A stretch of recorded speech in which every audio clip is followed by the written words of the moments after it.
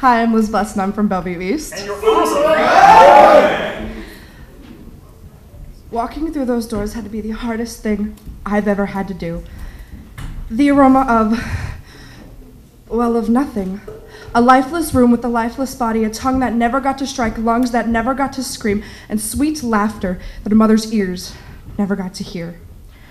Her body like a piece of concrete, and the blanket I wrap her in, it was mine.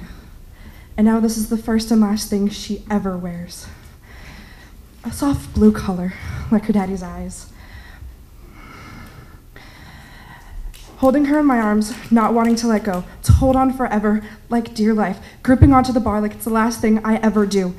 The cold and hard and dead bar. One step at a time, Liz. Come on. You can do it.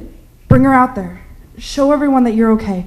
Show them that you're okay with this, that everything is okay. But I can't. I simply cannot bring myself to bring her out there because the thoughts of those lungs never inflating, those taste buds never tasting, those eyes never seeing, and a sweet smile appearing from ear to ear on those lips, those thoughts kill me.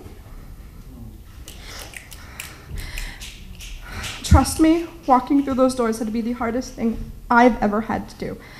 And I hope to God that you never have to go through that, carrying your child's lifeless body in your arms, taking one last look down into that beautiful, perfect, sinless face of theirs.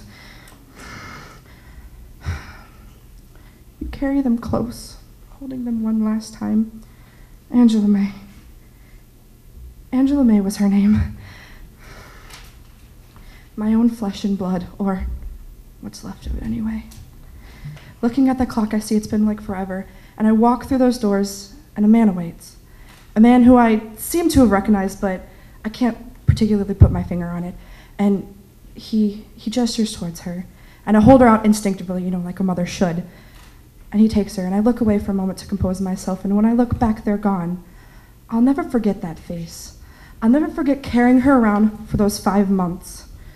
Trust me, walking through those doors had to be the hardest thing I've ever had to do.